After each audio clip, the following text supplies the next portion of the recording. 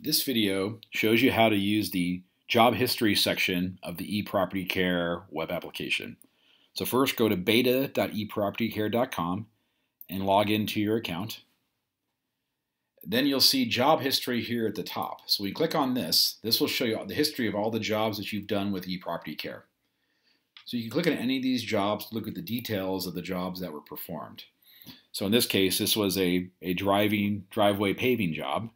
And if available, we'll provide a link to the invoice. So if I click on the See Invoice, this will pull up the invoice that we created and loaded for that property and for that job.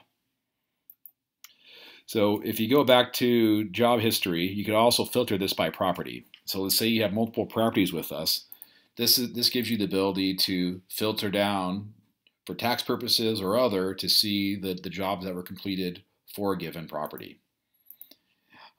From the main screen, the high-level details of the jobs are shown here below. So you click on any one of these if you want to get to the job details screen. That's a basic overview of how to use the job history section of the ePropertyCare web application. Thank you for watching.